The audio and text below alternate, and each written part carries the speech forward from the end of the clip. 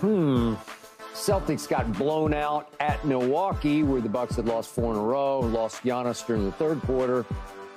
Then last night, the Celtics got blown out at home by the Knicks. But Celtics head coach Joe Mazzulla didn't mind it at all. Check this out. I actually don't mind the result of the last 2 games because I think that's important. Like, going in with a bunch of wins and feeling good about yourself isn't any better than, having a little bit of a bloody lip. Bloody lip. Okay. I agree. Celtics have clinched. They have nothing to play for except pride and maintaining some momentum. But, Paul, doesn't this concern you even a teeny tiny bit? Tiny bit? Like a 0.1% bit? All right, 0.1%, I'll give you that. I mean, how could they be motivated? Listen, mission accomplished. Part A, win the regular season, get the best record, home court throughout the playoffs. These meaningless games, I was shocked that they even played last night. But I get it. The starters played. Yeah, I played that the starters played last night. But I get it. When I look at down the line, next week, they're going to have a week off. So it's like if you don't play them today, which was Thursday, and then you don't play them again or on Sunday, that'll be like almost 10 days of being off. Yep. So just to get them out there, getting up and down the court, to keep them sharp. Obviously, they're not playing for anything at stake. But on the flip side, it'll be tragic if somebody got hurt. I'm talking about as little as just a jam toe or a sprained ankle. So there's a fine line because I can see both sides. Coach, I want to keep them sharp. I want to keep them running. Yep. And on the flip side, you don't want nobody to get hurt. But then you look like, we're going to have a whole week off next week anyway. So is there any concern? No, because like I said, mission 1 accomplished. We got the best record throughout the playoffs. And now what I would say, I would be concerned if this happened in a playoff game. Yeah. Oh, wow, we lost by 20, 30 points, 29 points. Yeah, it's just hard for them to get motivated now because it's like these are meaningless games for them. And, you don't want that to creep in, the spirit of competition to creep in and say, it means nothing. But sometimes that's human nature, Skip. And we all know that. You're like, let's just get ready for the playoffs. Your mind is already in the playoffs, and I've been in this situation before where, usually you'll sit the last couple of games, but when your mind is already set on the playoffs, when this game, doesn't matter if you win or lose, that's why I have no concern. Okay. None for you either? No, I could do is shake my head at Paul, because Paul know better than this. First of all, you don't play the starters. And if you play them, you stagger them. They shouldn't be playing 25-plus minutes. Then on the flip side of things, as you know, Paul, okay, it doesn't matter. You're 15 games up, 14, 15 games up. Doesn't matter. You're number 1 seed. You're chilling. No problem at all. But that has nothing to do with going 1 for 7 for 3, 1 for 4 from 3. That has nothing. What do you just go catch the ball? You're not really trying? You say you want to stay sharp. Yeah. If you want to stay sharp, you shouldn't be shooting 38% from 3. If you want to stay sharp, that's how I look at it. Motivation. It's like but if you out on the court and your craft is, I'm gonna knock down this 3, you're not gonna go 1 for 7. You're not gonna go 1 for 5, 0 for 3, 1 for 4. If you're just not all into it, I wasn't like that. If you're just not all into it, they probably woke up. Let me tell you what they probably did. They probably woke up thinking, we probably not going to play tonight. And then when they're like, we need y'all to suit up the starters. Let's play. We're going to turn this into a glorified practice. And that's what you like to call it because it's like, all right, we're going to run through some plays and see if some of these work. But we're going to look at this like a glorified practice.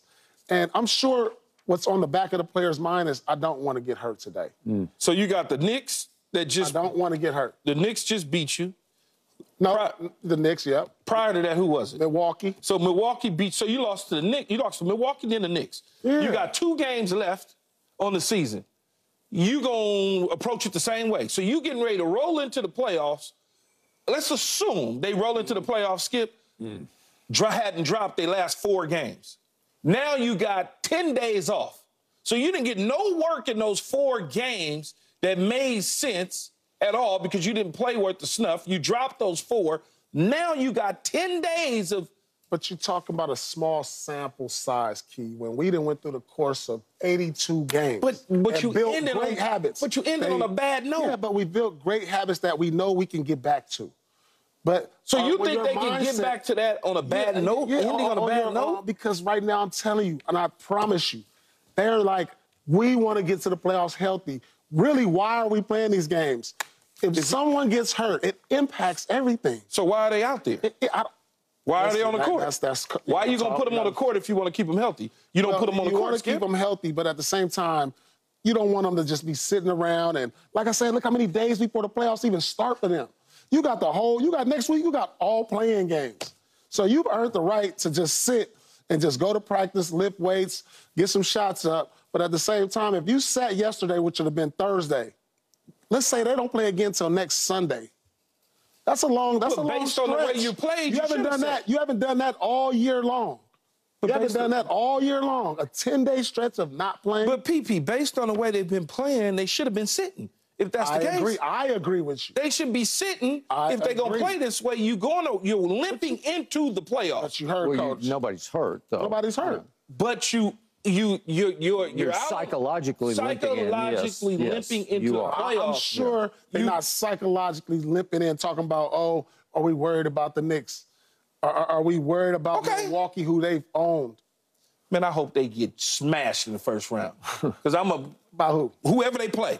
I hope it's a disaster. Because I'm trying to explain to you that you're looking like you're getting ready to go 0-4 down the stretch, Skip, and you got a 10-day layoff. What is that? What does that say? A 15-game, 13-game lead on everybody. Okay. All right. Oh, I hope y'all. Man, I hope that little Lucky Charm dude or whatever y'all call that little guy, I hope he got some magic for y'all. Because if y'all lose... So the 82-game season don't matter what we built, the habits we built, and it all comes down to these last 4 games that we're coasting and meaningless games. But you out on the floor. Come on, champions get out on the floor. Champions that get out on the floor, and you know this because you was a champion. You played in championship games. You won a world championship title. So what would be the difference if, they played and got blowed out, or they sat for the last 3 games? The difference is they still lost. But the difference is, Coach, you put us on the court. If you put me on the court, I'm not going 1 of 7. When I'm on the court, I'm taking that serious. Paul, you played. They settling for jump shots. You see, they didn't even get to the free throw line. They didn't get to the free throw line versus Milwaukee, which was the game before. Because let's say I drive the ball, turn my ankle with 3 games left. Okay. That's all I'm saying. You can tell. They got to the free throw line 16 times last night as a team. Yeah, but when you go to the free throw line 0 times, which tells me you're not attacking. Into it. No. You're not into it. Period. But they went last night. They was into it. Because their numbers show, they suggest. 16 free throws, they're not really into it. All right, you play the NBA, I'm going to reserve my right till 2 weeks from now or 3 weeks from now when you're looking at me and going, damn, Key. I didn't think that was going to happen. So both of you make one good point. One good point. Yeah, and the one good point you're making is that you need to play the starters some. Because, to Paul's point, you can't have your starters not play basketball for 10 or 12 days. It could even be 12 days. It's just too long. Because the risk of that is you're going to blow game 1 at home in the first round of the playoffs. I understand. Okay, you don't want them sitting around for 3 weeks. I got it. Okay, so the strategy clearly was we're going to play you guys against the 2 good teams left on our schedule. We're going to have a real live practice here because these teams are going to be coming at you. And we're going to play you 30 minutes a game for these 2 games. And yet the starters said, okay, we'll do that, but they didn't actually do that. They just walked out there and they weren't into either game because they trailed Milwaukee by as many as 24. And last night at home, they trailed the Knicks by as many as 31 points. That's embarrassing because now, to your point, there's pride involved of if you're that team and you've got those dudes there, you walk on the floor, you just say, we will do this. We're going to give you 30 good minutes. For the first 2.5 quarters, I'm going to give you what I'm going to give you. And let's say, for instance, for the first 2.5 quarters, we playing like we need to play, and we're down by 6 or we're up by 7, and now we're done. If y'all want to lose by 30, we could. Yeah. But you didn't give me none of that. I could have just stayed at home. Right. And, Keyshawn, to your point, Jason Tatum goes 1 of 7 from 3. You're a three-point shooting team, and so you're leaving a bad